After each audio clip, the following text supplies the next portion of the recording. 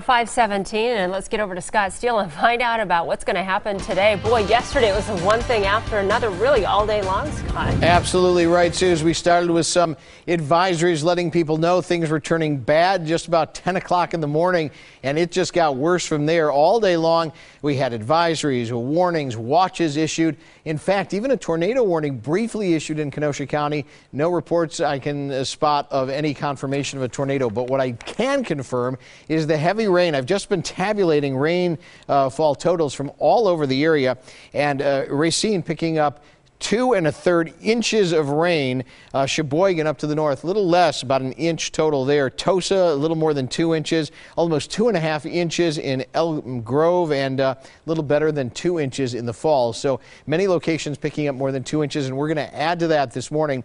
Out of Illinois, coming northward, just like yesterday, we're seeing more patches of moisture and some shower activity extending into southeastern Wisconsin. On Viper Radar HD, you can see, though, this is the back edge, now just pushing into Dane County and just to the west of Madison. Once this is by, things should shut off very quickly. But until then, we'll have to deal with some scattered showers and perhaps even hear a crack of thunder. Let me zoom you in using advanced Doppler 4 radar technology at the neighborhood level, and you can see down to the south, primarily south of 94, although there are some scattered showers up to the north around Dodge County through Jefferson County, but primarily from Walworth through Racine and Kenosha counties into southern Milwaukee County. Some pretty decent downpours now from the city of Racine through Kenosha. So the wipers will likely be going from time to time. Here's a live look from our Waukesha Tower Cam number 2.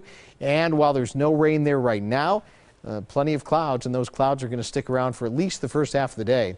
Your weather headlines calling for a soggy start to this Tuesday. We'll do the Tuesday tumble in temperatures and a brief break in the action on the way for tomorrow. Outside right now, readings generally in the low to mid 60s. The issue is we're not going to go up from there. We're going to drop actually behind the cold front, temperatures in the 40s. So we'll dip a bit down before we recover a little bit later on in the day. There's the back edge of the clouds and precipitation as high pressure builds in for tomorrow.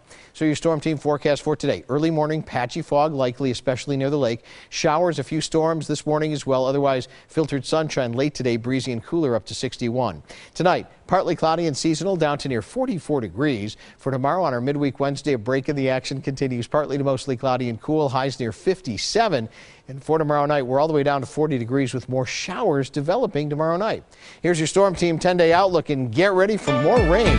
In fact, showers and some potentially heavier downpours on Thursday with our highs, Caitlin, only near 51 degrees. We should be in the mid-60s this time of year. We'll recover a bit for the weekend and dry out as well Saturday and Sunday. All right, looks good. Thanks, Scott, and good morning, everybody.